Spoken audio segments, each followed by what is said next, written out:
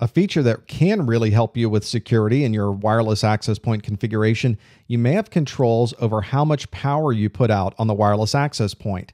Ideally, you would set this to go as low as you possibly can and still have people communicate. That way, you aren't sending your signal out to the parking lot where other people may be able to hear what's going on your wireless network. So you may have to study it. You may have to get some detailed spectral views of the traffic, determine what type of traffic we're seeing, how much power is really being outputted, and determine based on the size of the organization or the size of the floor you happen to be on, what is the level of power you really should set.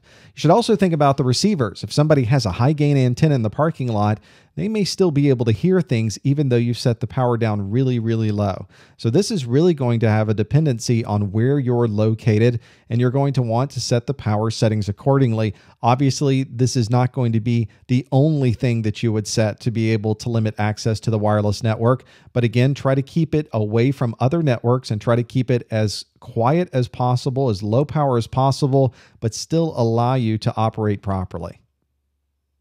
Along those same lines, it really does make a difference where you put the antenna for your wireless access point, especially if you need to overlap different parts of the organization. You may have a big floor, and it may not be possible to put a single wireless access point in the middle and try to see if everybody can hear that access point. Instead, you may need to layer access points and even overlap some of the channels just a little bit.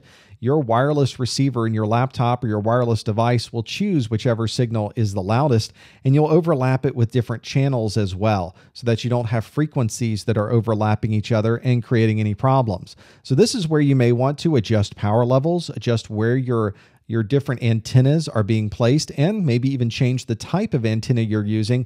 Maybe not to be an omnidirectional antenna. Maybe choose one that only looks in different directions to send its signal and receive its signal. There's a lot of options out there. You can check with your manufacturer of your wireless access point and see what types of antennas are available for the particular model that you have.